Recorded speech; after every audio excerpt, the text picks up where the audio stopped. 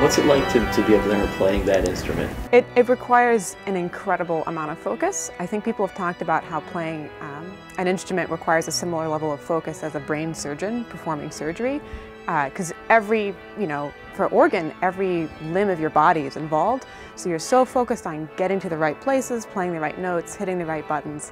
It feels like I could play for 30 minutes and it would feel like 3. It's thrilling. I mean, you're surrounded by knobs called stops, and each one controls a different sound. And it's like you have a huge palette of sound to work with. You're like an artist, and instead of just having like red or different shades of red, you have all the different colors. It's like a rainbow of sound, kind of. So it's really fun and it's powerful. You feel like you're in charge of an airplane with being surrounded by all these things. I picked Syracuse University because I was really impressed by the faculty here, and I came here for piano, and I stayed because of Annie. She's a really, really phenomenal teacher. She's one of those people who she's extremely polite and warm and friendly, but won't hesitate to tell you what you really need to do to improve.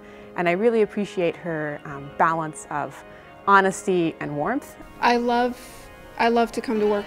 I love the process of teaching. I love to see improvement over a period of time, and sometimes it's a long period of time, but it's wonderful when there's that aha moment that a student gets. It makes it all worth it.